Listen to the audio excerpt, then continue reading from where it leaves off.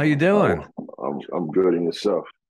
Doing great, doing great. Starting to get a little chilly here in the southeast. I'm in the ATL here in Oh, okay. Atlanta. Yeah, yeah, we're starting to get a little bit more of winter here. It was quite a doozy of a summer. I'll tell you, it was really hot, as it Yeah, always is in hot Atlanta. But yeah, we're doing okay. I'm not used to this cold though. yeah. This cold has been hitting us for at least 4 weeks now, at least a month now. So we over in North New Jersey, and it's like crazy over here. We used to it though. Yeah, yeah. So you're up in is it Newark area? North, yes, North New Yeah. Jersey. I got a daughter, she's living in Elizabeth. Oh yeah, next door.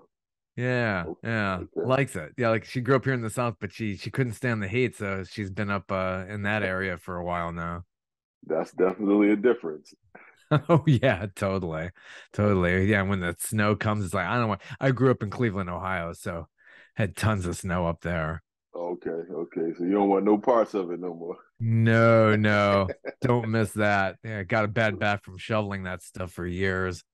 Yeah, I can understand that. I try to do all my vacations away from anywhere hot, just anywhere hot. I love hot weather. I don't like the snow, but because I run the business here and everything, it just makes sense for me to stay here. But I'm definitely having thoughts about, expanding other places.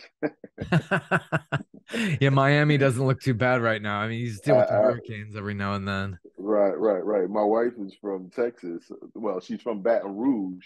Oh, So she's been trying to get me to move down to Texas because her mom and them is in Texas. And it's like, I went down there to visit a couple of times and you used to get off the plane and the heat hits you. Like, I'm like, whoa, what is that? Like, that's so, funny in so Dallas. Oh yeah, my it's suffocating, and then they're used to it. So when Yeah, you she do. You talks about, do.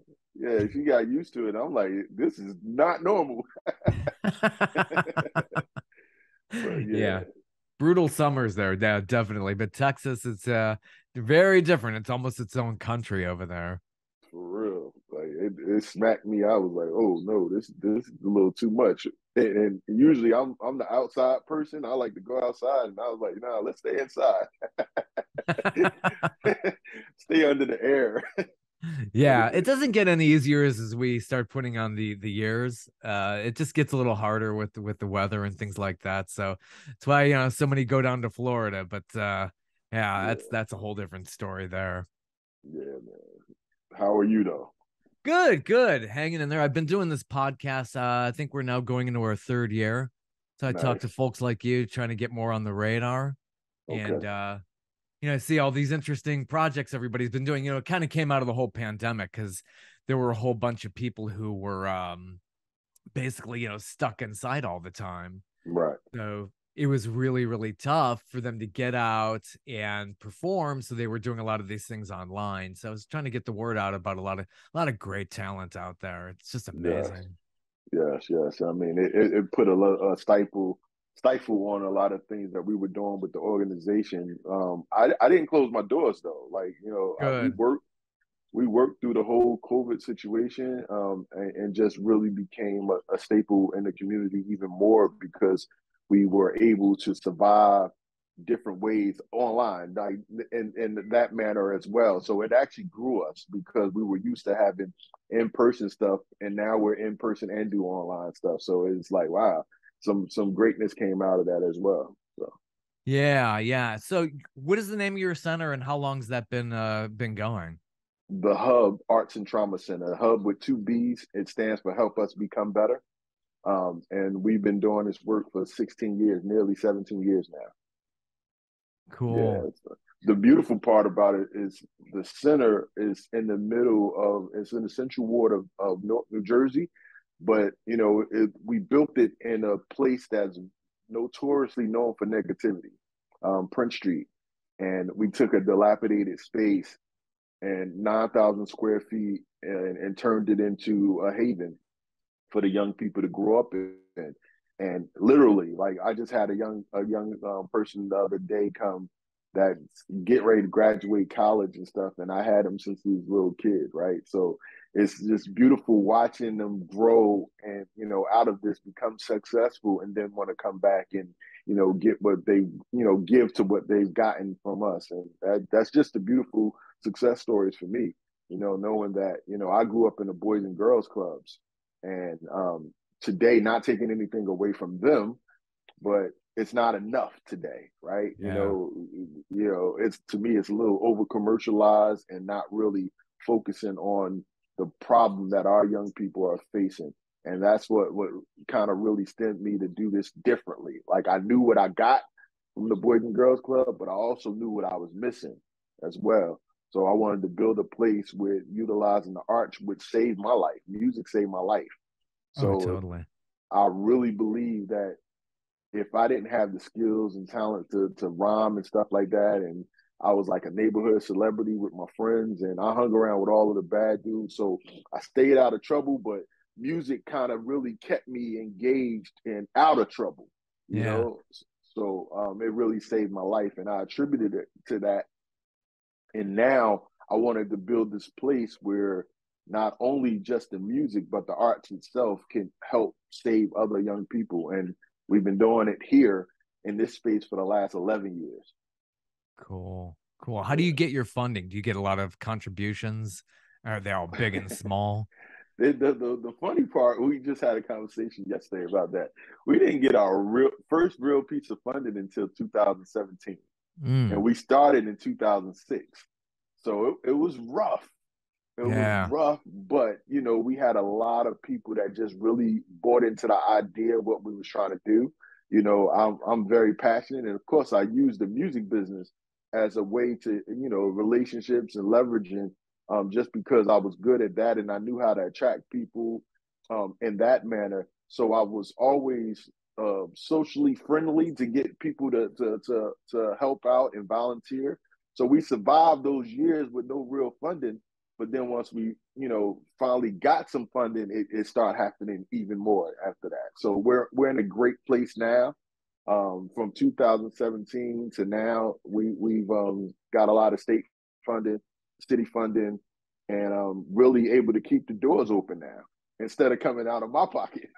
Yeah, yeah. That's just got to be so stressful to think, money's the biggest stress out of everything to try to keep it going. So, yeah, Yeah, it's got to be really yeah. tough.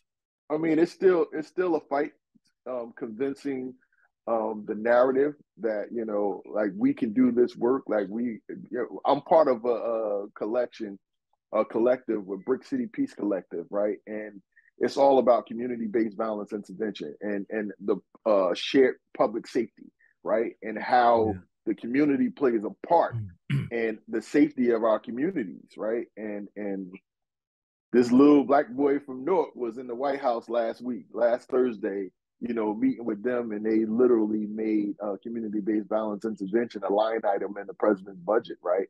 So that to me says, like, we've been doing the hard work. We fought to really change the narrative and funders to understand the work that we do is very important. And now, President Joe Biden just allocated like $5 billion across America for community-based violence intervention. So that's huge. It's a huge win for us. And now we can expect those dollars to be able to help save ourselves. Yeah, it's a whole community thing. It really is. Yeah. It's all, everybody's got to be in on this. We've had these issues here in Atlanta, just Mm-hmm. so much violence. Right. And really, really young kids were murdered Right. on this one bridge near where I work. And, Wow. they got out last night and they were talking about doing things like this. Everybody's got to watch out for one another. And, Right. these community based things are so important. And, it's the idle hands. It's got to be the idle hands that just get people in trouble. No, absolutely. And we just got to do more educating. And for me, the idea of taking entertainment and using that as a tool, the Yeah. arts, and using that as a tool to get them in a safe space, right? And then, when they're in the safe space doing what they love, you can then teach them, right? Yeah. So our models is entertain, educate, empower, right? So Yeah. the entertainment part is all about the arts, utilizing that to draw them in. Once we have them, we can educate them, right? We can give them the financial literacy, health and wellness, grooming and self-efficacy, mentorship, all of those things. But for me, Absolutely. the empowerment part has really become the thing to really create sustainability, because we teach them to peel back the layers, right, and find out what's really where the harm is really at, right, and from that you can start a healing process, right. It's one thing to not even identify with trauma, right, and so many of us go through life not identifying, well, that's trauma, and sometimes you got to name it, you got to call it what it is so that you can face it, right. I teach the young people that the healing is in the womb, right? Sometimes you got to go and face it head on just to be able to identify with it, accept it, and to be able to figure out ways to heal from it. But if you never face it, you can't heal from it, right? You can't even Yeah. admit that it exists. There's no way to heal from it because you're going to keep perpetuating this this uh, this way of uh, victimization, right? Yeah. And not really calling it that, right? You know, Yeah. we all been victimized, and it's okay to not be okay. You just can't stay stuck there, right? Yeah. That's Yeah. the thing, and teaching them coping skills on how to be resilient after it. We're resilient people. We've survived a lot, right? But we got to tap into that, and we're so used to, maladaptive ways, and unfortunately, it gets us in trouble and making bad decisions. We got to change that. Yeah, that's where it really needs to change. Yeah. And doing that or kind of an organization is so good for you. So growing up, how was it growing up there? You're always in New Jersey?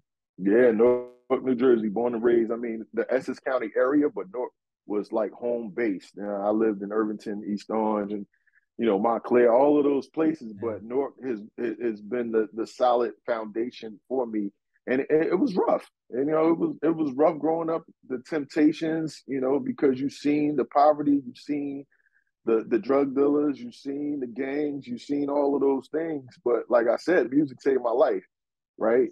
Yeah.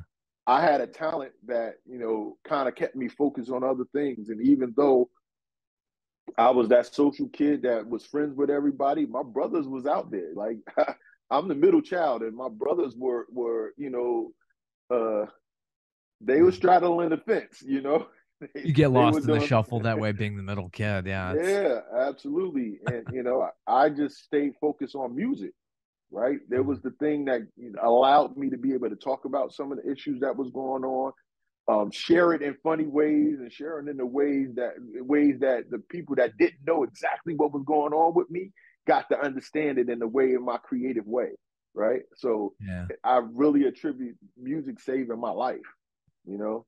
Yeah. Who And did you discover growing up? Who was really inspiring you? I mean, of course, I got to talk about the LL Cool J's Yeah. and the Rakim, and Remember when those I'm guys a were new? Yeah. yeah, I'm a big fan of Tupac, right? So Tupac was like the total misunderstood. I really understood Pac in a way that later on in his career, I think he really made some bad decisions.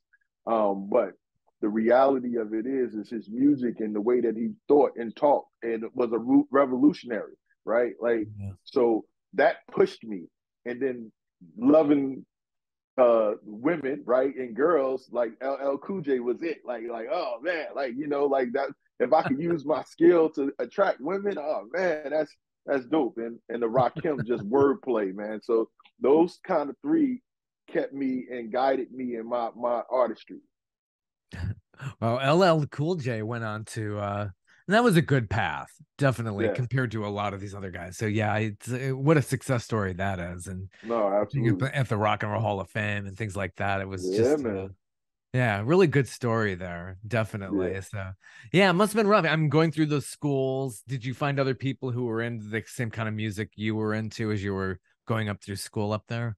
No, absolutely. Naughty by Nature's, the Lords of the Underground, the Red Mans, the Queen Latifahs, all of them. Like Hmm. that was my era of growing up, and seeing them and battling, and in the Yeah. different clubs and battle music, and oh man, it was crazy. But to see their success go to the levels that it did, it was like wow. Salute to them. You know, Yeah. um, and for me, it was just like loving watching them grow and represent for our city. And I'm really close with Rasheem Pugh, You probably know him better as Kilo because Yeah. the Miseducation of Lauryn Hill, Yeah. right? Total So classic. Yeah. he wrote and produced a lot of that album, and I'm really close with him. So just watching the success stories, it was like, wow, we could really make it out. So seeing those things allowed me to be able to, talk to my young people today, like it's possible, right? Just because we stuck in it, your situation does not have to dictate your destination. It can, but it doesn't have to, right? And I'm a fine believer in change is possible. Oh, completely. Yeah. So getting into the music, where did you start recording and composing your own stuff? Oh man, House of Music, I'll never forget it, man. That was Cool in the Gang studio up in West Orange. And Rashad Muhammad, man, like, he was one of my mentors, but he was an engineer and he's still doing work with Cool in the Gang today. That's Wow. crazy, right? Like, still making music, still touring and all that stuff. But I owe a lot to him because of him guiding me in through the music and Kasem Samad, Bad Bass. It was different studios that were really big in this Essex County area, but I love the fact that those engineers and those owners of those studios were also mentors, right? So that changed the game. They weren't just about making their money, they were about teaching the game as well, so you to understand the craft. So I think all of that made me who I am today. Yeah, and Yeah. that's where it's important. Yeah, it totally finds you. Where did the name come from as you were forming your act? Mr. Hubb, Yeah, exact because from the Hub Arts and Trauma Center, the young people start calling me Mr. Hubb because everything that I do is about making sure that they're in a great space and understanding that they got a safe haven, and it's stuff, right? yeah, My former name was Misunderstood in the music business. But because I've been doing this for 16 years, the kids called me Mr. Hub. But misunderstood was just because nobody understood how I would make these songs, and I was a straight A student, but I hung around with all the bad dudes. So to look at me, you would think that I was out there, but I wasn't. Right. So the wow, name came as misunderstood in high school. I was the uh, uh, what was the homecoming king. I was a oh, celebrity, right? So I was it. And they just didn't understand that how I wasn't in trouble the way that all my friends were. So the name stuck with misunderstood. I changed it up when I started doing the organization, and the kid called me Mister Hubb, and it stuck. It was like, whoa, okay, wow, that's dope. I wasn't even doing music for a minute. I stopped. oh, Love hate wow, relationship with the music business, man. It was just like I couldn't grasp the idea of these young people doing music and it wasn't feel good music, right? It wasn't yeah, the energy wasn't there and people were killing each other. Like it was like, what in the hell? And they're still doing it, right? But then I had to remember when we started doing music, um, everybody, was beating us down about the music and not really understanding our creativity. And I had to give them a pass. Like, all right, I understand that it's yeah, different. These young people, y'all gonna do things differently, and there's codes in their music and stuff like that. But when it becomes detriment to our people, I have a problem with that, right? And I had that love hate relationship with it for a minute, so I stopped doing it, yeah, right? And I focused on the organization and building the organization out. And it really wasn't until a couple of years ago when some of the young people that we was doing music and stuff with, because I have a studio, radio station, videography, photography, all that set up in the center, and some of the young kids was doing music, and yeah, it leaked out somehow that I was an artist somehow, and some of the kids challenged me and stuff like that, and we got in the booth, and it was like, oh, snap, Mr. Hope can really rap. I was like, yeah. So then it was like, wow, they loved the music that I wrote, and I was like, wow. So you mean to tell me that y'all not, y'all not beat me down because I ain't talking about killing each other and stuff like that?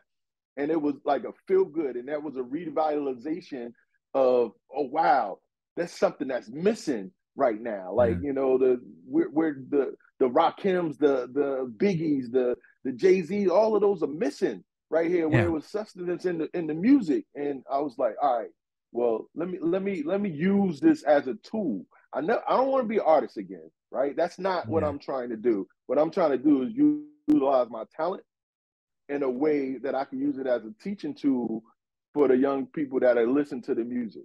So, Yeah. like a lot of times people say, well, you're gonna go on tour and all that stuff. Yeah, I'm going on tour teaching young people not to throw their lives away, right? And Yeah. to understand victimization doesn't have to be the end all, right? And that they Right. can survive their resiliency, and I'm gonna do it through music. So I create these visual masterpieces and this piece of art, when I call it art, in the way of taking our feelings, our traumas, and putting it into song, right? Yeah. It's good to mix the two and mix the Yeah, creativity and the social aspect together. And they're finding inspiration in that. absolutely. Inspired. My mother used to always say, uh, perceive it, believe it, and achieve it. I grew up with that, man, and it was like, wow, okay, so got to make it clear, So how do you make it clear? How do you paint the picture so Yeah. people understand it? And music has always been a universal language, So if we could put it in a way that they understand it and see it in this form, then maybe it can translate into some positivity, and that's what we're hoping for. Yeah. Yeah, totally. So the big thing out now is you have a new single. Uh Yeah, what's grown. the origins of Grown Man Shh? So it's you got some pretty interesting people in on that. Yeah, grown man is man. It's really about just owning up to your shit and understanding.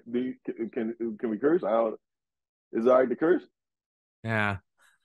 Is it all right to curse? Yeah. Just making sure. Okay. So it was Oh yeah. about just owning up to your stuff, man, and, Yeah. and making sure that we all made bad decisions. We've all made some mistakes in our life, but it doesn't have to determine your life, your end result, and facing that, right? And pulling your pants up, being pulling your pants up and being the man that the community should expect you to be, right? We kings and queens, man, and our queens are looking for us to be kings. And I wanted to challenge some of the young kids that was in the program that had excelled at, getting a job with us, being employed by us, right?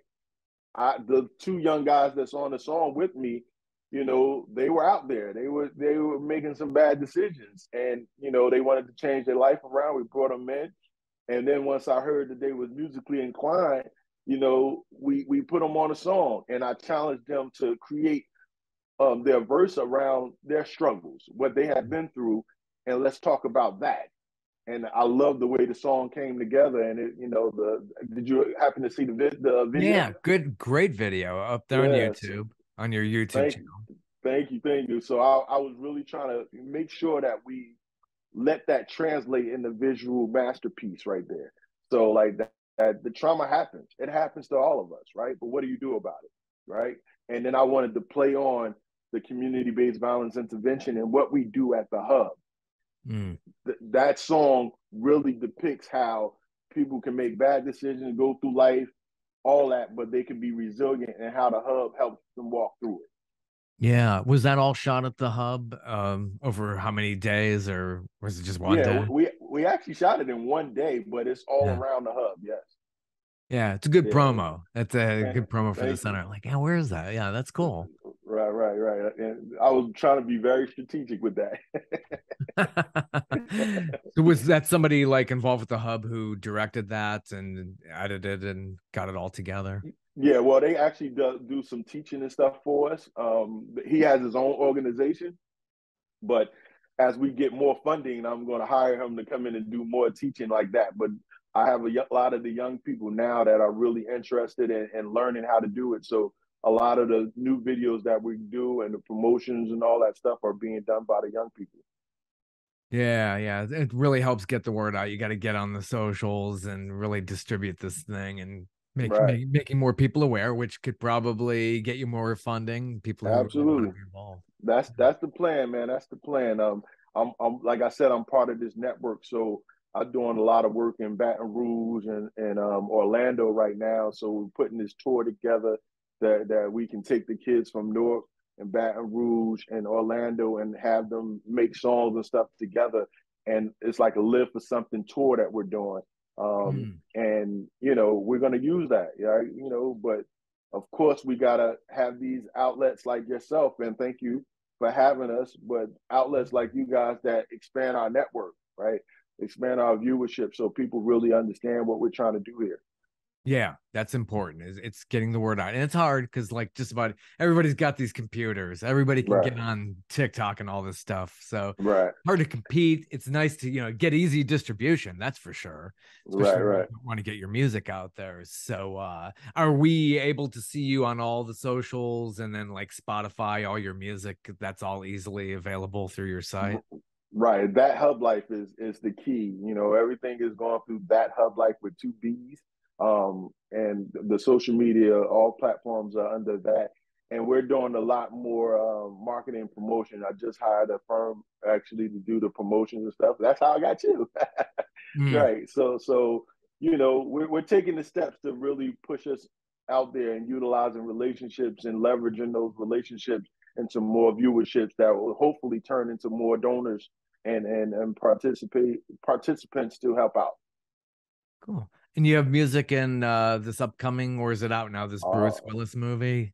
it's getting ready to drop in the new year. I'm so excited because this is Bruce Willis' last movie, and that was the song "Live for Something" as well. It made it to the soundtrack, and I'm so waiting, anticipating what happens with that because again, it's a teaching tool. "Live for Something" is another song that we wrote about our young people making bad decisions and black on black crime, right? You know, it's like Yeah. it's easy to talk about what somebody else doing to us, but what about us? What are we doing to each other? So live for something. You know, we'll die for anything. How about you live for something? So yeah, man, I'm excited about that, man, and you know. Hopefully, the Bruce Willis movie will, you know, kind of catapult that into another space where we can be able to take it on a larger level.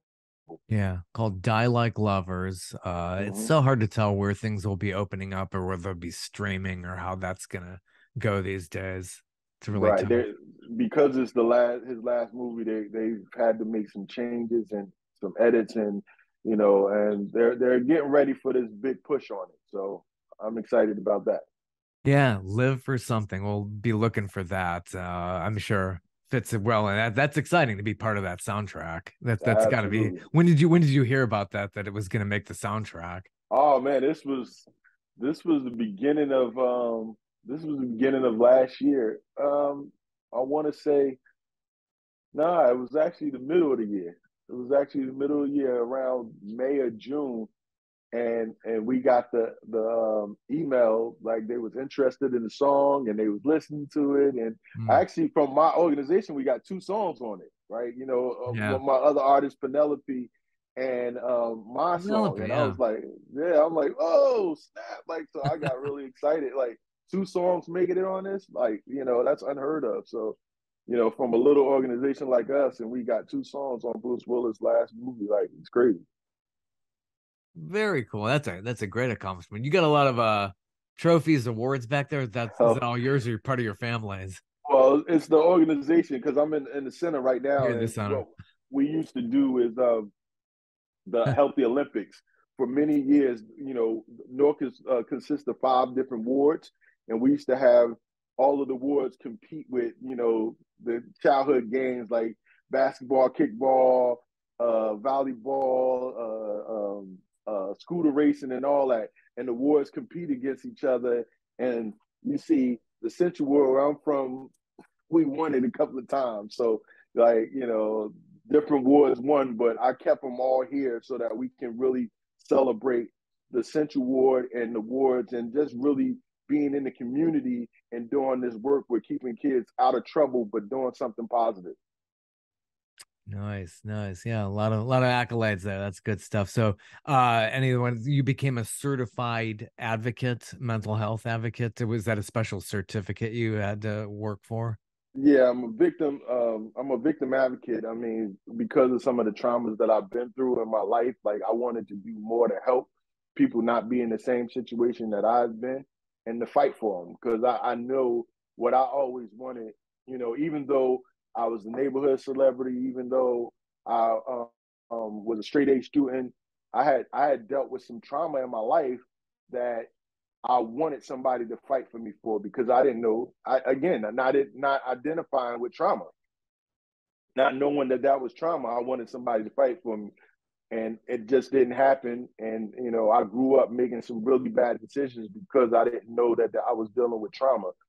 And so as I was doing this work, unfortunately, a friend of mine, Sir Isaac, was murdered, and that kind of like really threw me through a loop, to the point where I was depressed. I was really feeling like, what's the sense of doing this work if Yeah. keep losing friends and blah blah blah blah blah. So I decided to do something about it, and I went and got trained with the classes, and now I fight. I fight with a legal backing now to be able to help people through their processes. So I'm certified victim advocate. I'm a commissioner for the Martin Luther King Commission in New Jersey. So, I just want I just want my dash to stand for something. When God finally take me away from here, I want people, my children, my young people, to know that I lived my life for something. Yeah. I lived my life for something, and that you can as well. Like, I want it to be purposeful, right? And everything that I'm doing now in life is, I done made enough bad mistakes for other people, right? I just didn't get caught, right? Right. And those are the situations that, like, I fight that much harder to make things better because of some of the things that I was a part of. My eyes shouldn't have seen, I shouldn't have been a part of. God blessed me to not pay for it in that way, so I live my life to give back.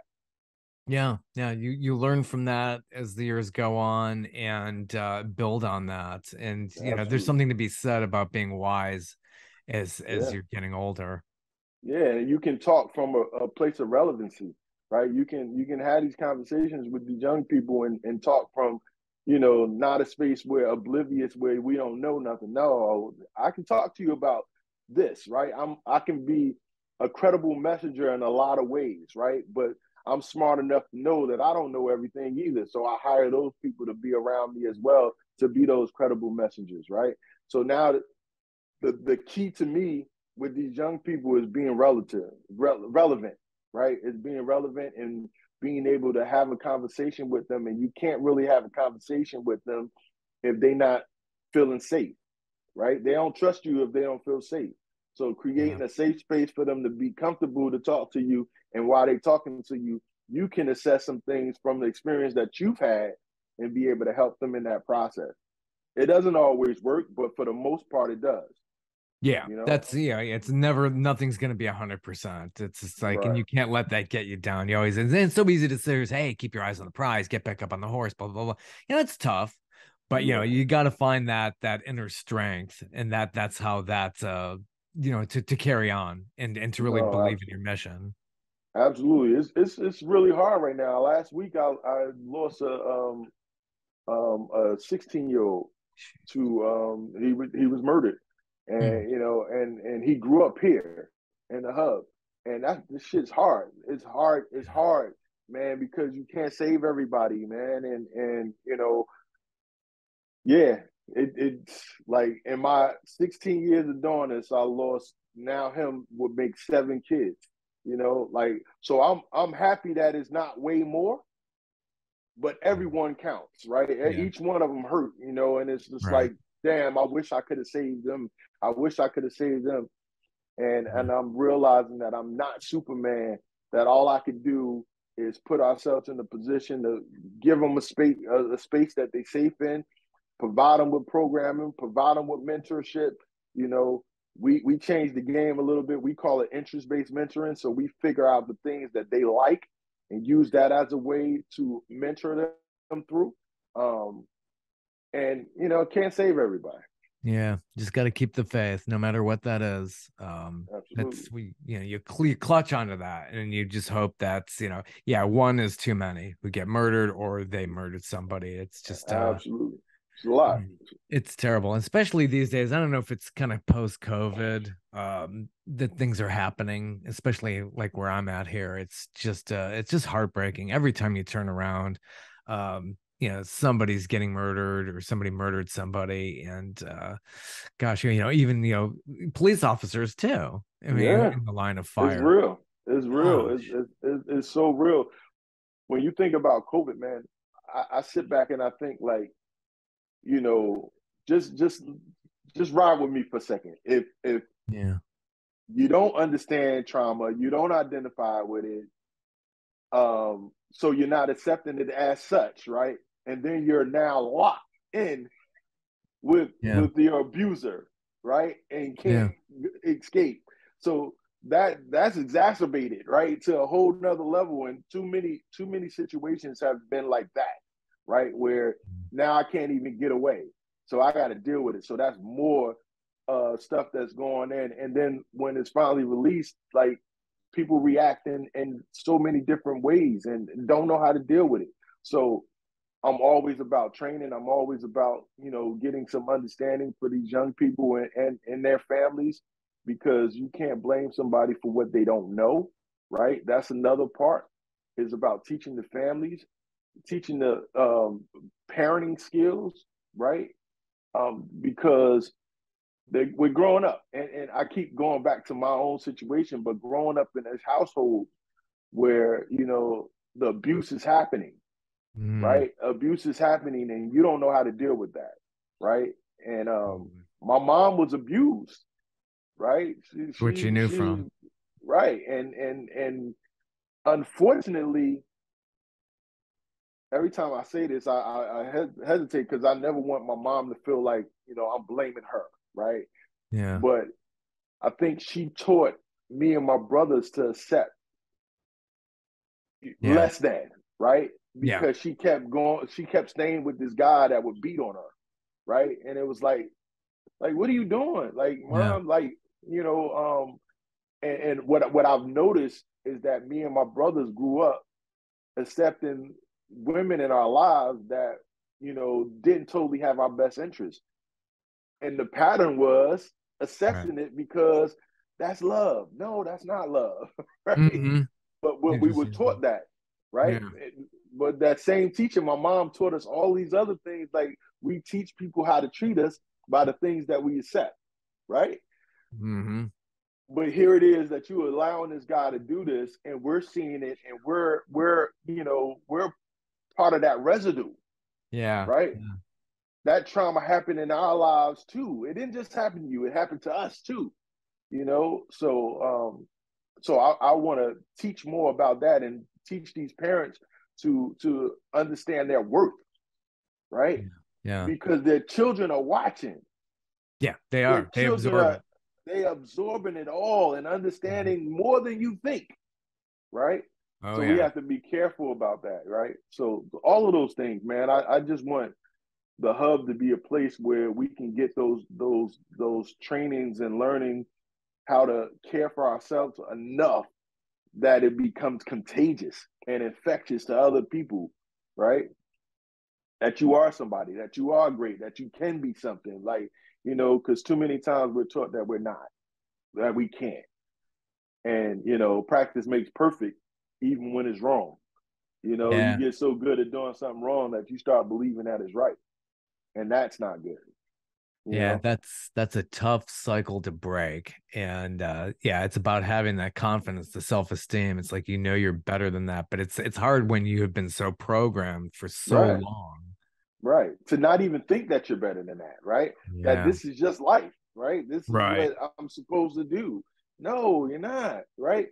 And that's why, again, it's so important to take these young people outside of their norms, right? Show them a different side of life. Let them experience life, so then you can actually make a decision from that. Then, right? Yeah. Like, oh wow, I've seen this. I'm dealing with this, but I want that. Yeah, but what is that if you never see it, Right. Right. That's right? what So it so does. yeah. So I mean, it's hard, but somebody's got to do it. Yes. And it's Somebody. good. And you're finding, you're gonna leave the world a better place than when you found it. And if you've done that, you've done your mission. You've done your, it's good to be remembered for all the great things and having that legacy. Right. Like I'm so hell bent on just making sure that we help us become better. Simple. Yep. You know, simple. Like, if I change one child, than I've done our job. And I know we've touched thousands and thousands and thousands of kids that have come through our program, their parents that have come through the program or have participated in any program services or events that we've done over the 17 years, because I've always done everything that we've done out of love. It's always been love first. I've never let money lead me. So it's always been genuine. And now, because of that, I'm very intentional about what I do. I'm very intentional about who I hire, just so that we create the experiences that people walk away changed. Yeah. Yeah. It's really what matters. It does. Yeah, man. Yeah. Yeah, man. Good stuff. So where can we find you on the web? Everything is thathublife.org, that hub life on all social media platforms. THTHUBB LIFE. I had to think about it. That Hub Life. Yes.